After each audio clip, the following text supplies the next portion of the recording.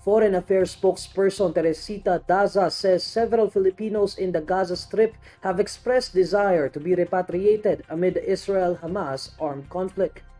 In a text message to reporters, Daza says at least 25 Filipinos have sought repatriation through the Philippine Embassy in Amman, Jordan. The foreign official notes there are 137 Filipinos residing in the Gaza Strip. In a separate statement, Daza says the Department of Foreign Affairs has yet to confirm Filipino casualties amid the conflict. However, she notes that 6 Filipinos remain unaccounted for. These individuals are missing and cannot be contacted via their mobile and social media accounts. Daza assures the public that they are continuously working with security authorities amid and community contacts.